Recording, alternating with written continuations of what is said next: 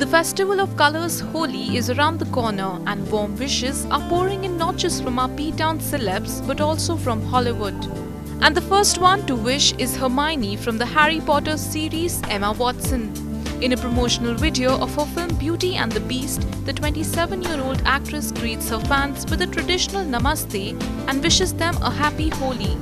It is said that the Regression star, who has a huge fan base in India, wanted to reach out to her Indian fans, and for that, she chose Holi to connect with her fans. Well, Emma's this special Holi message will surely make the day of all her Indian fans.